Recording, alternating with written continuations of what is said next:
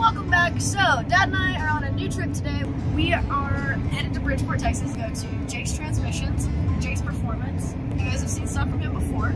If you guys remember from earlier in the year, or actually all the way back to when we started on the 55, remember how I was just gonna borrow Dad's engine and transmission for just a little bit? I do remember that. Now that you mention it. Well, the plan has been for me to get my own stuff for quite some time, but parts and time and things and stuff, we're now 2 seasons into the 55 and it's still his stuff.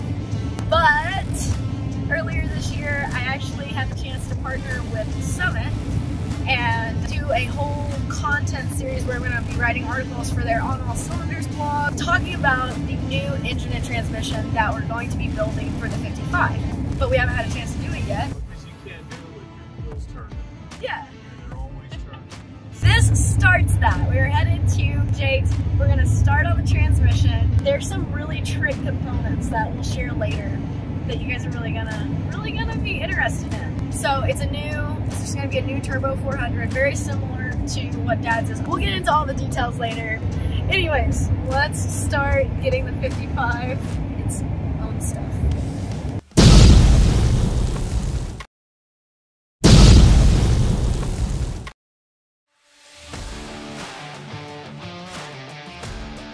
We have made it to Jake's. We are getting ready to get underway with the actual build of the transmission. We're gonna be down here for a couple days. We gotta go pick up some parts that came in overnight at a UPS store. We have quite a bit to do just because the first build is where you're crucially fitting all of the different clearances and you're setting up all those special tricks that makes it live at that higher horsepower. But this first time will be interesting because, and it's very critical because that's where you got to set it up to get right out of the gate. So that's what we'll be doing. And I'm pretty pumped. I'm excited to give Dad his transmission back and for me to have one.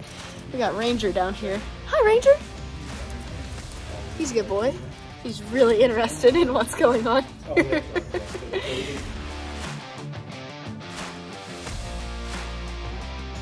This is Jake. You guys have met Jake before. Hi, Jake. Hi. And that's Dad. You know him. I'm Alex's dad.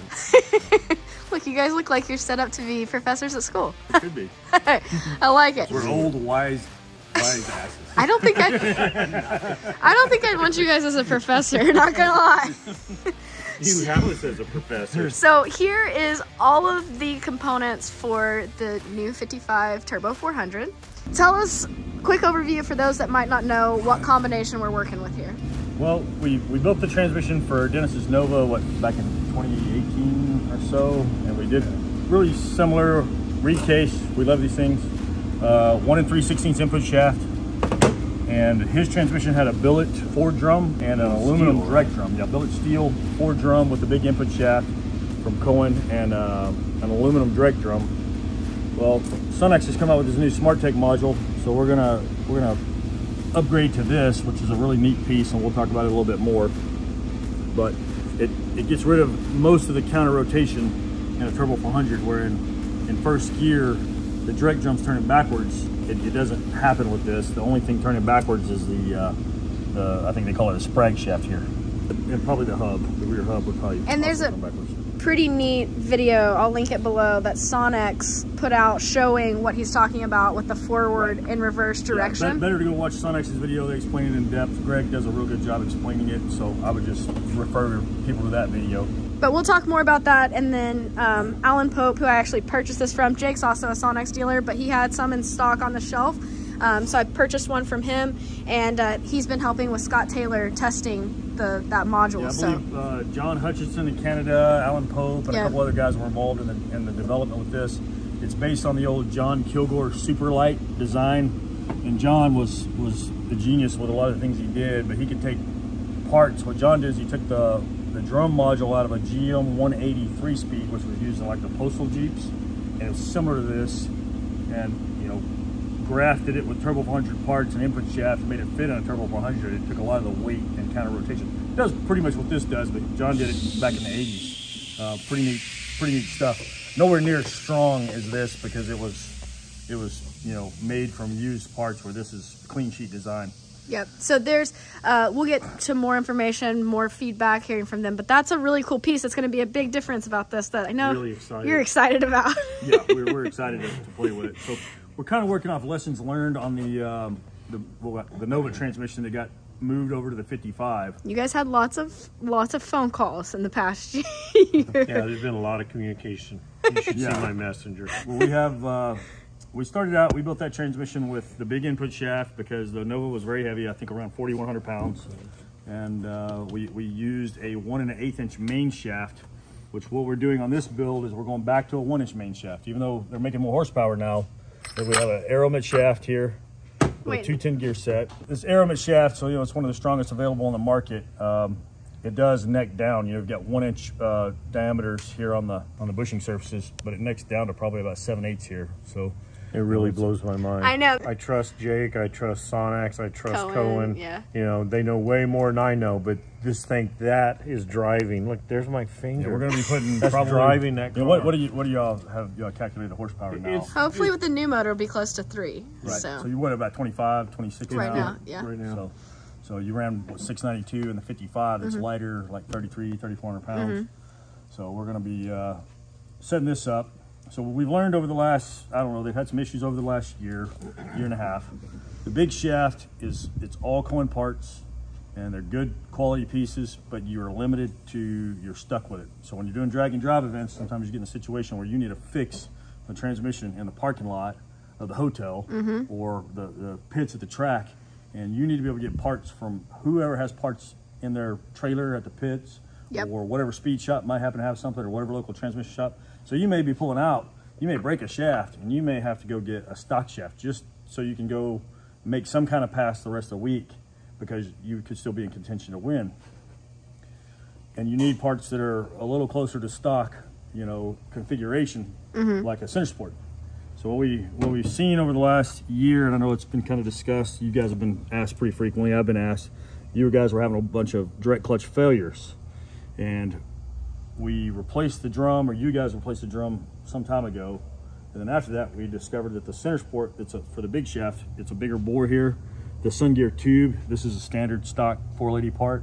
And on the gear set they're running, since it's big shaft, this is all one part. It's made together. So there's nothing you can grab out of the stock transmission there. And the center sport is completely aftermarket, dimensionally different for the bore in here, because this is larger diameter. You can't do anything about a center sport like what y'all discovered, I guess, was Race Week last year. 1.0. Race Week 1.0 last year. The center sport was shot from the high pressure. The sealing rings here and here that seal the direct clutch circuit, they were just completely, it was worn out. The sealing ring here was about to come off the front. The sealing ring back here was about to eat through the back groove, and that's where the direct clutch oil was going that was killing the direct clutches. So we got another center sport. And maybe that's when we got another drum, or we already had another drum, right? Well, I put the old original drum back in. Right, you sleeved it and put the original drum back in.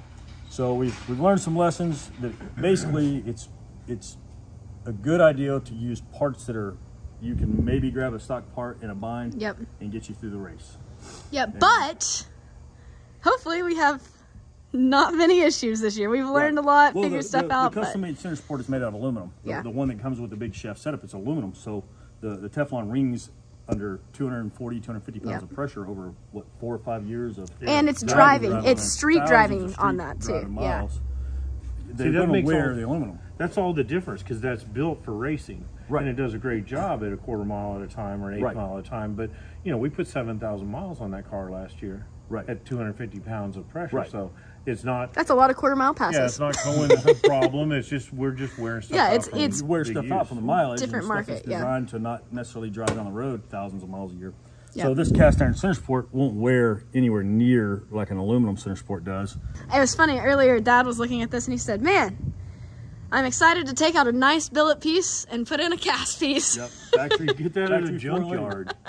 Everybody's got those. Every transmission shop will have this laying around, or this sun tube, Yep. And this, to me and Dennis were talking about this just a few minutes ago. This is a factory 480 sun tube, and we're going to be putting near 3,000, maybe even 3,000 plus through this, and they survive pretty well. It's amazing how strong these parts were from the factory. Now you're mentioning 4L80 a lot, and people are going to say, but this is a 400. One of the things we're doing, because they drag a trailer and they're in first gear, and first gear is only a 210 ratio, which that's the Cohen 210 gear set. It's a real nice piece. Since it's in compound low a lot, we're going to center lube it where the lube returns back into the case here, into the center sport, like a 97 and newer 480. So this is the off-road turbo 400 case that allows that. And that's center. already machined and ready to go. The off-road case is a pretty neat piece. It's made for kind of like the Ultra 4 guys, King of the Hammers.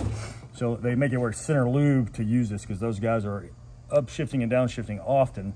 They're also accelerating and decelerating in first and second gear often, so the planetaries take a beating. So they want a lot of oil back there.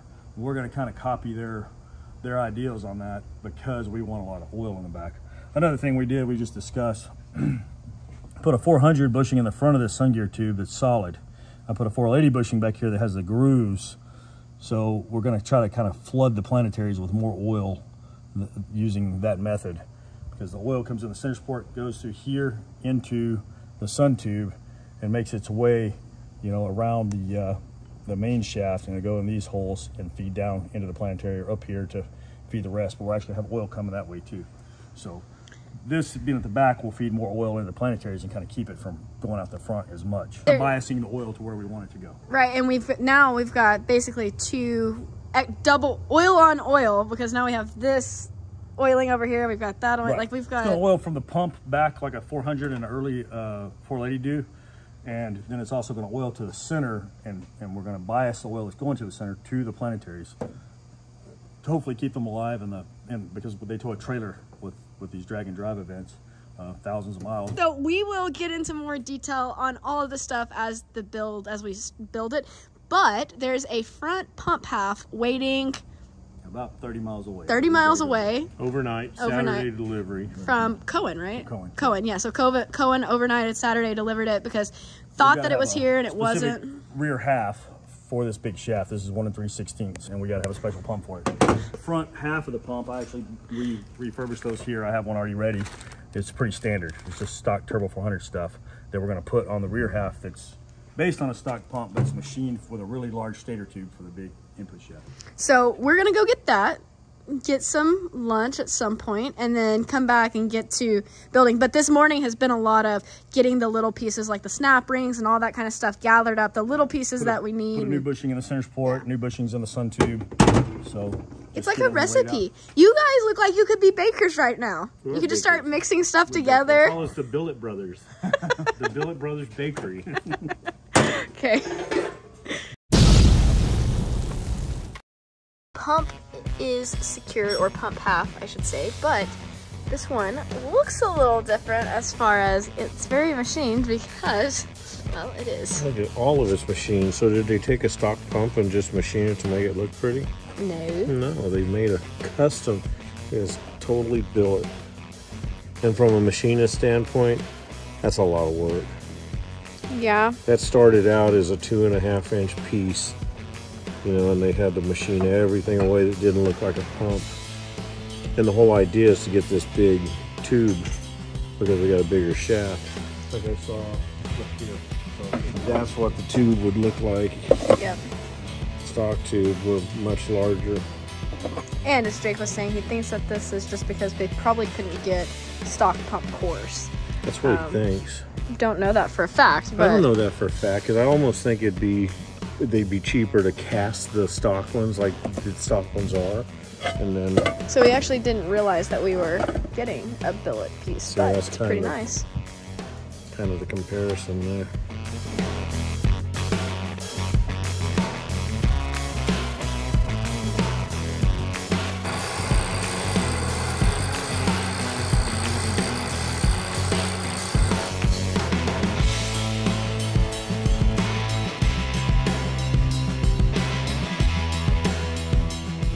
All right, Jake. So the last hour or so we've been messing with this because we couldn't find the right tools, but this is an old school mod, but we're going to do it on this. So we put a Turbo 350 stator bearing down in the center support pocket. What we did with that in the past, this is a Cohen aluminum drake drum for the big shaft thing of your old transmission. They have a radial bearing that goes right here, and that pocket gets machined, and it locates it radially, so the drum can't wobble, and it helps protect the sprag. Just keeps everything running on center. That's actually a better setup, but with this new Sonnax drum module, this deal, we're gonna do the old school mod where we put the bearing down there, and when we assemble the front half of the transmission, we get the front end plate tight so that this is sandwiched and can't run, you know, at an angle or off center too much. So that's just allowing, that's what you're doing over there on the machine. Right, we milled this pocket so that this bearing would fit, so that we have a flat bottom, and also the bearing fits in there with very little, you know, side to side clearance. So it's just keeping everything. Just trying to keep everything centered and true. And the other thing this does is this will be pushed against that. Instead of it sits on this sun gear tube, which goes down the sun gear, that spline's there. So it takes the load from the front part of the transmission from applying it to the rear planetary, the bearing that would be under the sun gear right here. There's no longer any load there. This is an old trick. It's nothing I developed. It's been around for probably 30 years. It's just only been talked about publicly for probably about the last 10. I gotcha. Right here, also, this is the center support from a 480. So it's the center lube. We've got the seal here, and so our fitting that goes in the case through here, we'll put the lube that comes back from the cooler in here, and it will come in there through the bushing and into that loophole and go both directions, which we kind of talked about earlier on the way we're going to set up the lube on it. That's, but just so you guys know, those parts interchange from the 400 to the they don't directly interchange, but since this is the off-road Reid case, one of the main differences in the drag case and the off-road case, I actually have a drag case over there. I'll go grab and show. The off-road case has, this boss is already machined and threaded for the fitting, the same as a 480 that has a tube that goes into the seal. So it's a sealed lubrication point in here. The other main difference in the off-road case is the speedo hole is not milled, it's not machined. So the drag cases, those are the differences. Okay, so on to the next. What are you gonna attack next? Well, what we did while we were doing this, I'll give a little quick class. We put the center support in. This is the whole rear gear train pretty much assembled like it would be. We don't have the shell because we don't need that. But we were measuring before we put the bearing on here, and they call this a sprag shaft. So before we put the bearing on here, we set this on there and we measured from this point to that point. And then we put the bearing on there and we take the same measurement. And what we were looking for is we wanted this to come up about 10 thousandths so that we know we're not applying pressure to the rear gear train. We're actually working off of this bearing. And we actually kind of got lucky. We had about 12 thousandths straight off the machine. We didn't have to add any shims or change anything. Just, it came out really nice. And usually you have to machine the pocket a little deeper, but this portion here is not quite as deep. I believe it's not as deep as a stock drum. So it worked out really well. Nice. So it's gonna be a nice deal. We're fixing to start putting this drum together, this drum module. So we're getting ready to dive into this. You haven't assembled one of these yet, correct?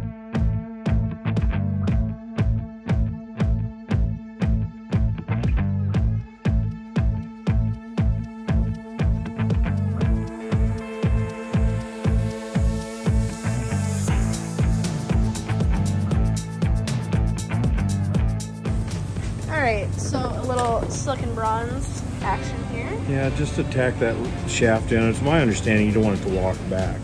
So that's pretty much going to stop that. That's what the snap ring would do if we had it in the front.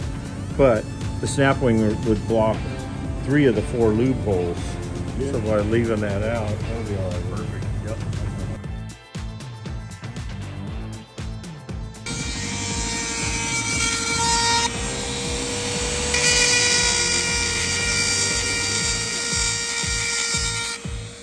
So after reading the instructions, decided it would be best to clearance a little of that weld buildup so that way it doesn't rub or anything.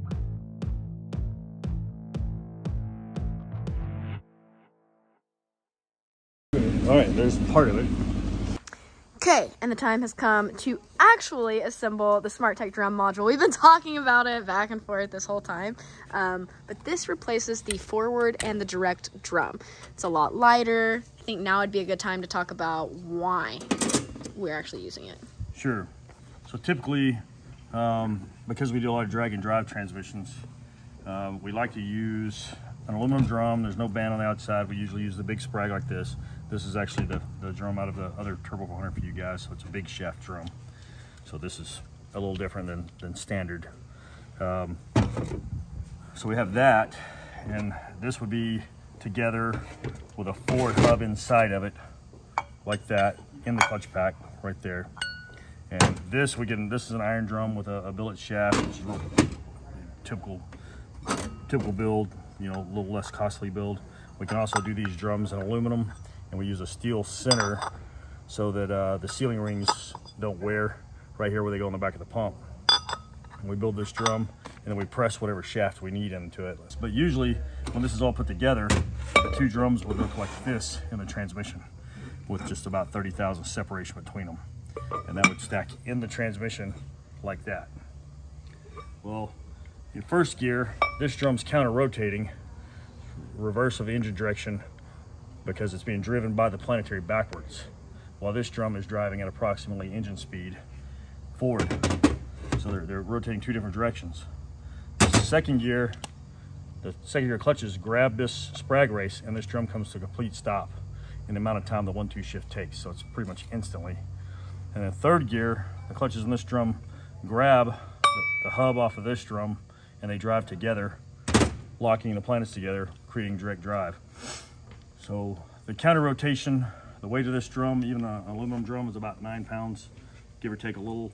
The Ford drum weight, even when we use an aluminum drum, again, it ends up being around 9 or 10 pounds with the input shaft. So this drum, the only thing that counter rotates is the sprag shaft and the hub that's splined to it.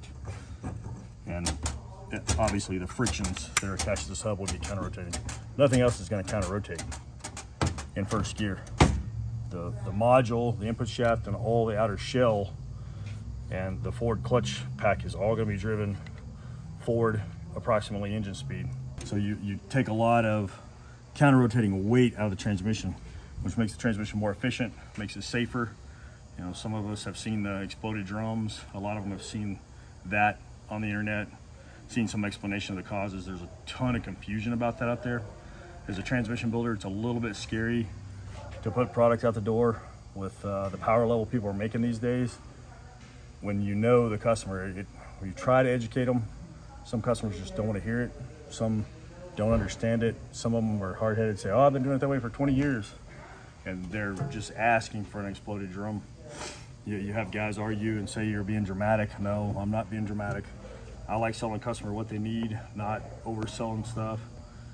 But we don't want anybody to experience a drum failure that takes out their foot or their leg. This takes care of that because it doesn't counter rotate other than small diameter internal pieces. And so it's safer. It's a safer product, and it's lighter weight. If you look at it, when you really start looking at it, you know, they have the holes that are milled and drilled through holes to take weight out of it. It's fully splined inside to take weight out of it.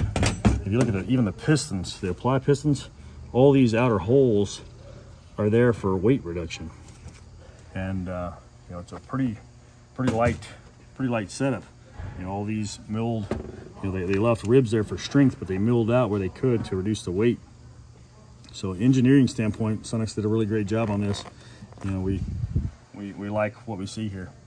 In addition, one thing that's really nice is the way you stack the clutches. You don't have to feeler gauge them and work around hubs in a drum. They're telling you how many clutches of what thickness. The clutch, if you use the clutches they supply and you follow their instructions, your clutch pack clearance is going to come out where it needs to, because it's totally engineered that a standard, you know, 80 thousandths friction and a 77 thousandths steel, and they also supply some 60 thousandths steel.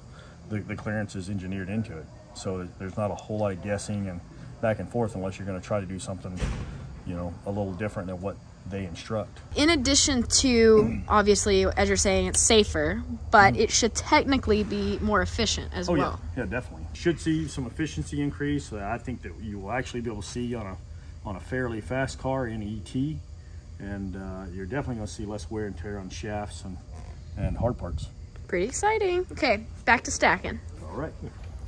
So, in addition to everything that they both just said, at this point, I want to bring in Alan Pope. Alan has been testing this module in Scott Taylor's car, and Sonnax has had lots of testing on this as well through various people. I believe your friend Hutch also was testing. John Hutchinson was involved in the development and testing of it. So it's been out in testing for a little bit, so I want to go ahead and include that here.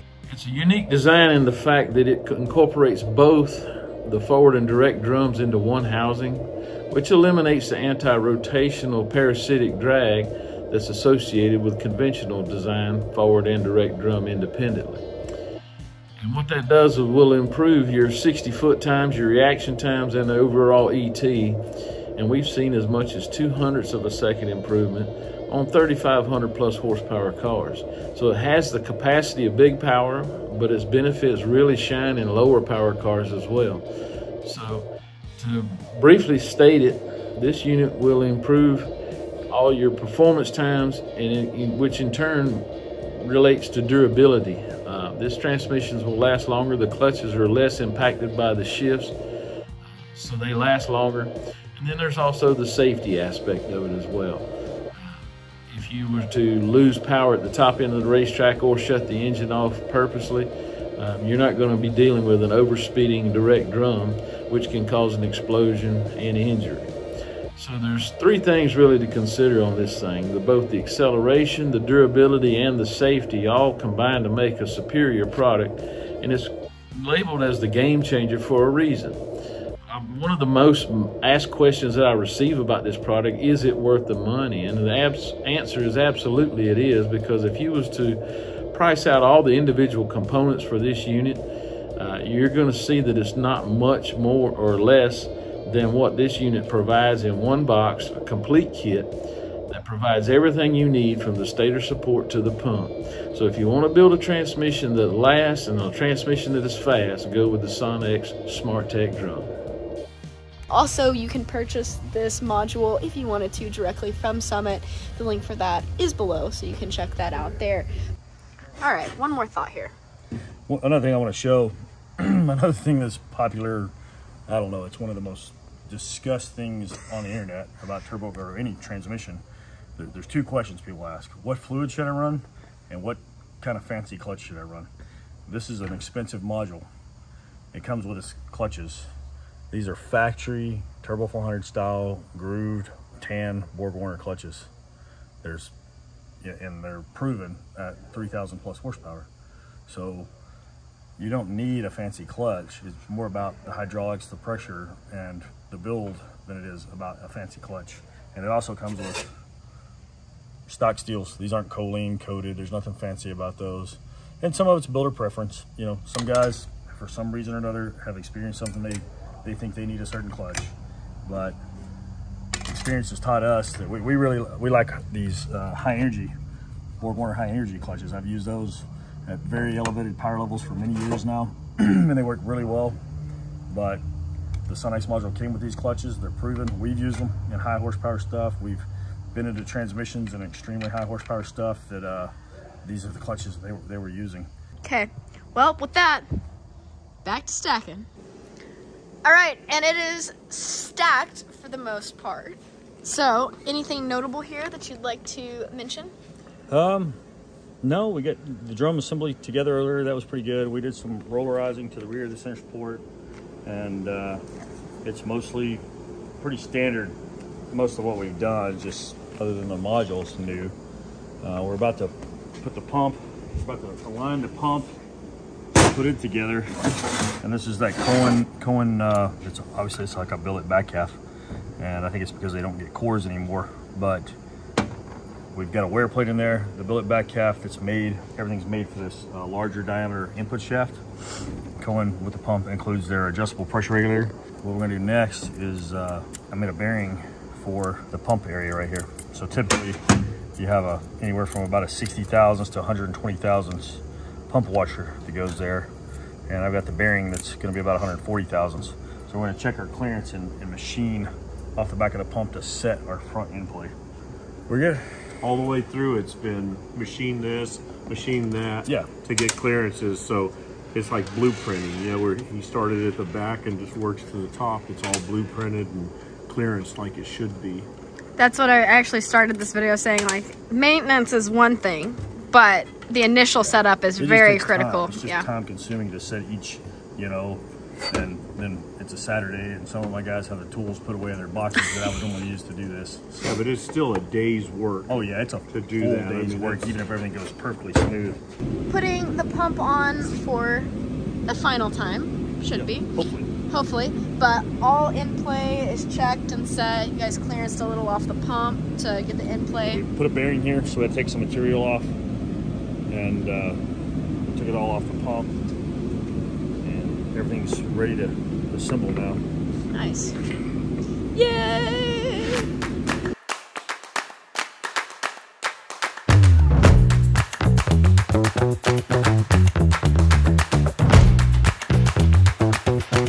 All right, Jake's a trooper. So is Dad. But Jake's from the Army. It's 2 a.m. We don't have to be to a race tomorrow. We don't actually have anywhere to be. But they're finishing this transmission tonight. So Extreme Automatics valve body, this is the same one that is in the 55. So wired the same and everything. This should just plug and play into the 55 without any issues. Tomorrow it'll just be putting it on the dyno, getting the pressure set, making sure it all shifts and moves and everything's good. And then we'll have a new Turbo 400. Pretty trick one too. Gonna be nice. I'm excited because we're not gonna be working on transmissions. Okay, wrapped up. It's a good looking piece right there. That's been a Shout out full day's to gig. Jake for knowing what he's doing. That's blueprinted. Final step for all transmissions that go out of your shop. Final step for this Turbo 400. So on the dyno, it's not like it's a crazy horsepower engine or anything, but what are we looking for here? We're just gonna watch what our mainline pressure is, and we also have a gauge that we plugged into the 3rd gear pressure port, which is a modification we do to the Reid Case specifically for you guys because you are running a transducer on that, so you can see the 2 different pressures. Mainly watching pressures, see what the shifts feel like. We can't tell as good as you can in the vehicle what they feel like. We can kind of tell if they're way too harsh or kind of slide shifting. We can see the converter charge pressure on this oil pressure gauge here. And we can see converter flow, cooler line flow on the flow meter over here. Cool. So we're just gonna check it, make sure everything looks in the ballpark where we want it to be, and probably adjust the line pressure to what we're looking for with your power level. Perfect.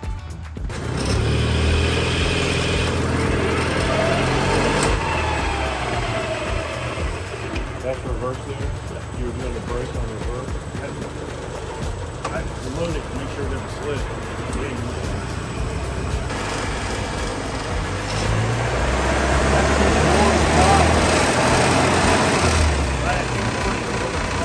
All right, guys, and that wraps it up for this video. So this is exciting. I'm excited about this series because we're getting closer to getting Dad's Nova back to having its own drivetrain.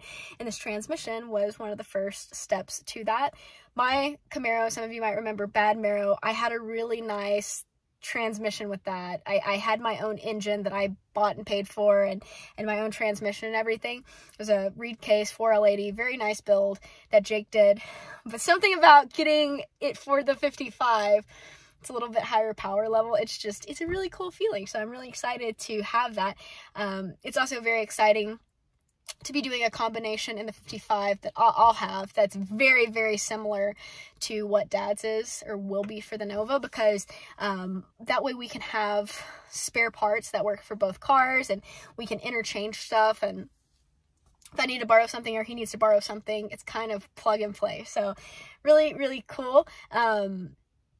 If you guys do remember from testing during sick week, you might remember from, I think it was either the first or second video, we had some transmission issues, which was with this transmission that we just built. We thought it was worse than it was. You guys might remember me showing you some metal in the fluid and saying, like, this thing's eating itself. I don't know what the problem is.